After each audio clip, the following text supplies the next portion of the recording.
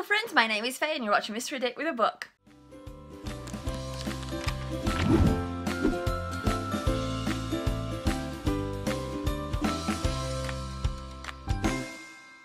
Okay, today we're going to talk about my TBR for the Triwizardathon. It's a readathon based on the Harry Potter books, mainly based on the Goblet of Fire. My favorite book. If you didn't know, go see my ranking of Harry Potter books and you'll know that the Goblet of Fire was my favorite because of the competition element, basically.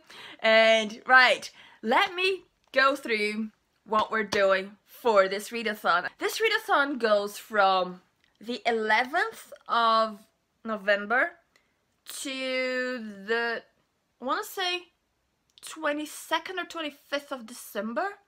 Like, it's a long one, but it's like a week here, a week there, and then another week there. Like, there are 3 tasks. It's complicated. Go check their link. I'm gonna leave the link down below. You can go check them out. There's a Twitter account just for that. And yeah, it's just brilliant.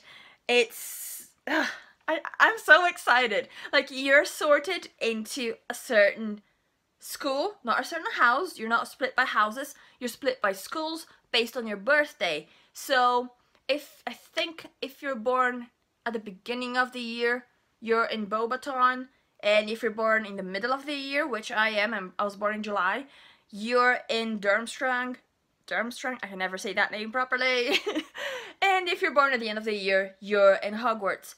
So then you have all these tasks that are specific to your school, and it's just so brilliant.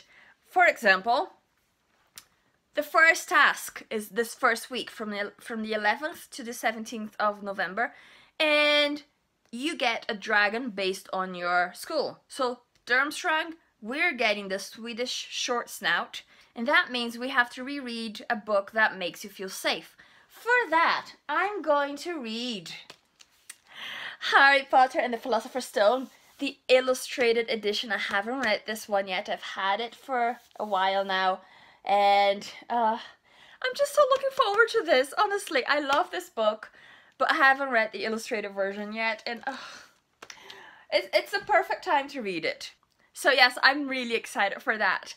So you get a task, you get your dragon. Now you get to pick the method that you're going to use to fight your dragon. I chose, oh, what is it called? I can't remember. There are 4 different methods of fighting.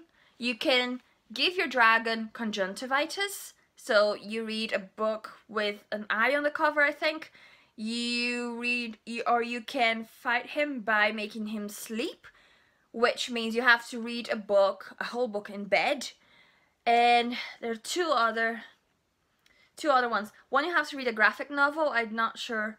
I think it's Speed. Yes, Speed. That's the one I'm using.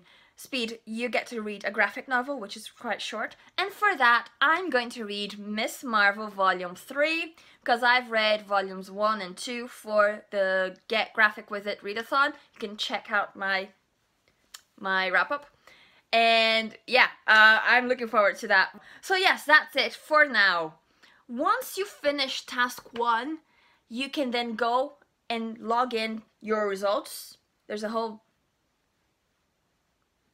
what do you call it?